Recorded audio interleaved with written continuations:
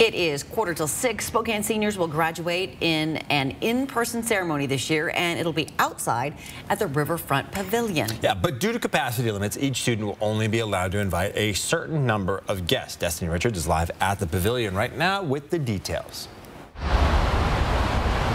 Graduation ceremonies are happening here at the pavilion this upcoming weekend, but even with an outdoor ceremony, Spokane Public Schools is following both state and local health guidance to make sure everyone is safe. Now, again, graduates should have already received 2 wristbands for 2 guests to attend their ceremony, and each ceremony will have 2 seating areas, a general seating area and a vaccinated one. In general seating, guests will sit in pairs that are 6 feet apart from other guests. This seating area is open to vaccinated and unvaccinated guests. In the designated vaccinated seating area, no social distancing or masks will be required. This week, graduates will have the opportunity to exchange their 2 guest wristbands for 4, as long as all 4 guests are fully vaccinated. Those guests should be ready to provide proof of being fully vaccinated for at least 2 weeks prior to the graduation ceremony. And ahead of this weekend, SBS says all guests should be prepared for the warm weather and a lot of walking.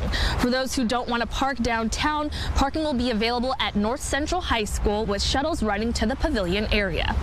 And all of that can be communicated by the graduate to their school leaders to set up.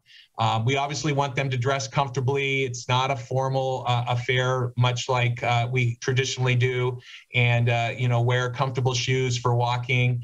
We're expecting a beautiful day. We're expecting a celebration. It's going to be a wonderful weekend.